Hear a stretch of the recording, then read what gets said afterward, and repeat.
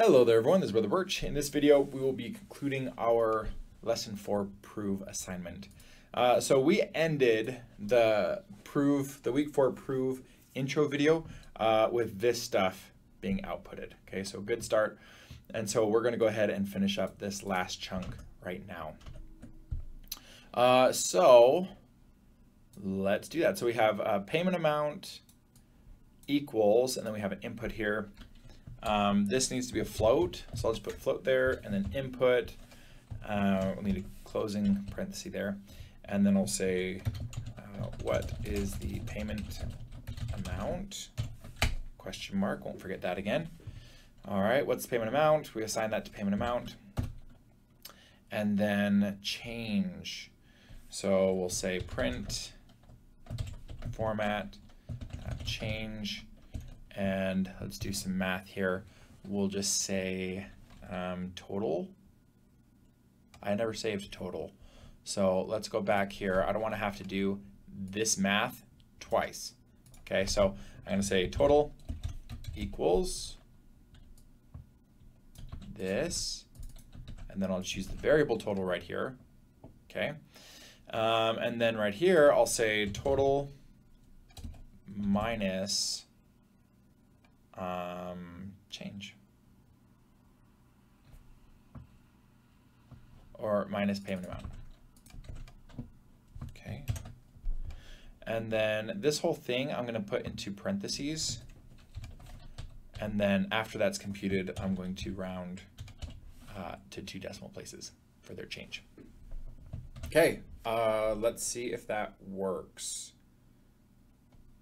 Okay, I'm going to run this. So just up arrow, price of a child's meal. I'm going to use the same numbers as this one this time. Make sure that we have this working. So 2.25, 6.69, whoops, 6.99, 214, 1149.46, 11.95. Oop, I see a difference. This needs a $sign at total. Right there. Okay. What is the payment amount? Is 20, and the change is negative 8.05, which does not look like that. So let's do this. These need to be swapped.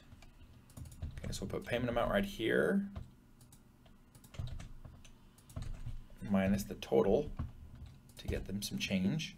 And then I need a $sign right there as well. Okay, all right, let's try this one more time. Okay, 2.25, oops, 6.99, 214, that all looks great. And then 20, and change is $8.05. Okay, so that looks great. Let's keep going, make it your own.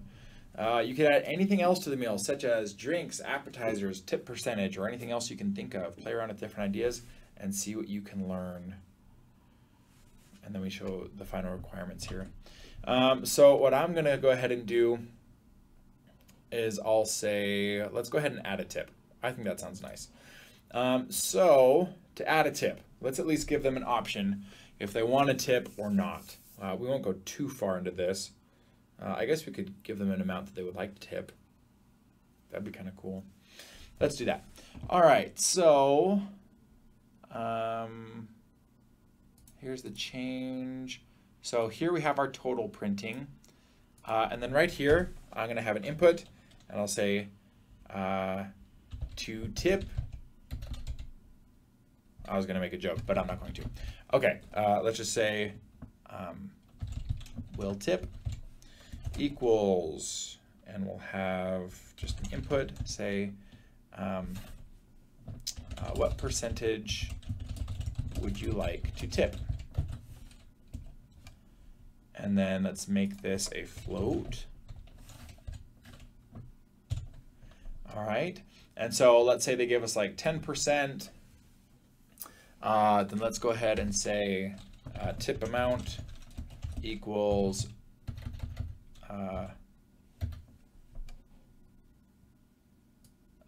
this we'll call tip percentage. and tip amount equals tip percentage times total divided by 100. Just like we did up there with the tax amount. Now we're just adding a tip onto there on top of tax. We tip on stuff like that. Okay, so we have a tip amount. There's our tip percentage, whatever they gave us. And then we'll go ahead and add that. So now I'll say total with tip equals total plus tip amount. Okay, let me break this up just a little bit to make it more clear for us to see. So we have our tax amount and our total, and then we have our tip section. Okay, and then we have our total with tip, and let's go ahead and print that, and we'll say total price with tip included, and our variable is called total with tip, that one. Okay, and let's format this nicely like our other numbers. Put a $sign there. So that's our total price with tip, and then payment amount, float, what is the payment amount? And right here, instead of subtracting the total, I'm going to subtract the total with tip. All right, let's try it and see if it works. Let me add one more comment here. Payment amount with change. Okay, up arrow, enter, and let's come over here. I'm going to move that to that side. And I'm going to copy one of these again just to make sure our math is still good. 2.25, 6.99, 2, 1. Sales tax rate is 4. So that also looks good. What percentage would you like to tip? Let's do 10%. So this will add roughly $1.95, right? So price included with tip is $13.94. And then what is the payment amount? Let's pay 20 bucks. So that still worked. So let's add one more thing. One thing that I wanted to see in there was the total with tip. Let's go ahead and print up the tip price also. So I'm just going to say print format, and I'll say tip amount, and we have a variable called tip amount, and I'll put that right there. Okay, let's try that one more time. Up arrow. Okay, so 2.25, 6.99, 2, 1, 4. That looks good. We want to do 10%. 1.19496. That sounds right.